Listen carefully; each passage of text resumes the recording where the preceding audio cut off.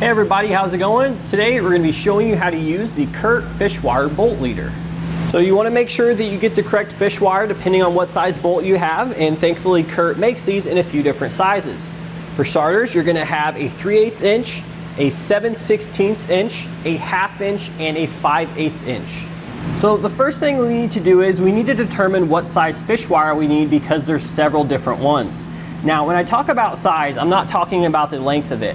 I'm talking about the size of this coiled portion here. So there's going to be all different kinds of sizes that are going to match up with the common sizes used for hitch bolts. So this one here is a carriage bolt with a 7/16 inch diameter. So we're going to be using the corresponding fish wire here, which is going to be the 7/16 inch fish wire. So once we've determined that we have the correct size fish wire, what I like to do is I like to bend the end here, the pointy end. That way when we stick our hitch up into position and you stick this through the hole in your hitch, it doesn't slide back out. This is going to serve as a little stopper.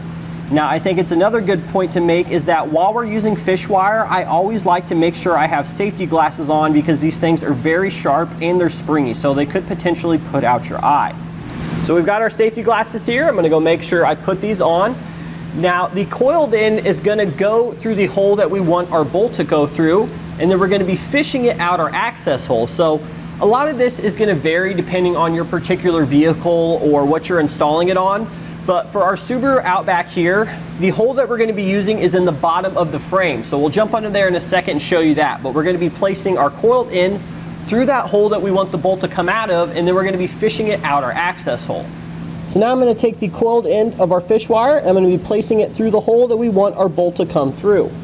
And now here's our access hole. So I'm going to take the fish wire here, the coiled end, and I'm going to pull it out through the access hole. Now you want to make sure you don't pull it too far because we obviously don't want to pull through our other side of our fish wire. And then I'm going to hold on to the fish wire and I'm going to carefully thread on our carriage bolt. So we're going to thread that all the way on. Now if your particular one uses a spacer block, you want to go ahead and place that over the coiled end before you put on the carriage bolt. A lot of times when you're fish wiring into the frame, there's both a spacer block and a carriage bolt, but this particular one here has the bosses already drilled into the hitch there, so you don't need a spacer block. But now we're just going to grab the other side of our fish wire there, feed our hardware through the access hole, and now we'll just pull the other side of our fish wire down through the hole there, bringing our bolt along with it. Now if you have more than one hole that you need to do this to, chances are you are, and you only have one fish wire, you want to make sure that you unthread it as opposed to just pulling it straight off. So once we have our fish wire off, we'll take our flange nut here and we'll go ahead and thread it onto the carriage bolt.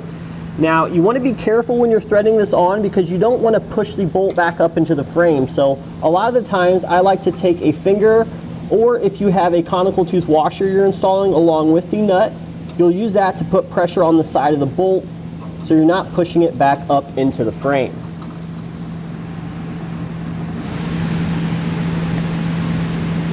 So another common fish wire technique that's used a lot, it's sort of similar to the one we just showed you, but it's called reverse fish wire. So with reverse fish wire, there's only one hole, and that's your attachment hole. What you're going to do is you're going to first take your fish wire here, the coiled end, and you're going to place your spacer block over the fish wire like so, and then you're actually going to thread on your carriage bolt. So you're actually going to be doing all this outside of the hole. And then what you're going to do is you're going to take the head of the carriage bolt, you're going to stick that up through your attachment hole, shove that into the frame, follow that up with your carriage bolt, and then you're just going to pull both of them down through the hole like so, and this is how it should sit inside the frame of the vehicle, and you'll just simply unscrew your fish wire. And that's going to do it for our look at the Curt fish wire bolt leader.